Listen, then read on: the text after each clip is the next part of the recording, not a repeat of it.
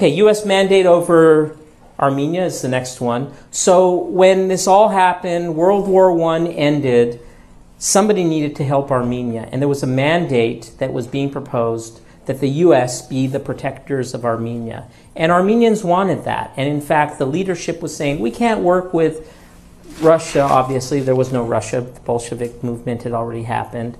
We can't work with the British because they've always betrayed us, and the French aren't reasonable and they're not reliable, and so on and so forth. So they were trying to push for the U.S. This whole chapter covers that game that was going on for a very long time while Armenia was unprotected, and the U.S. just kept dragging it out, and eventually they didn't accept the mandate.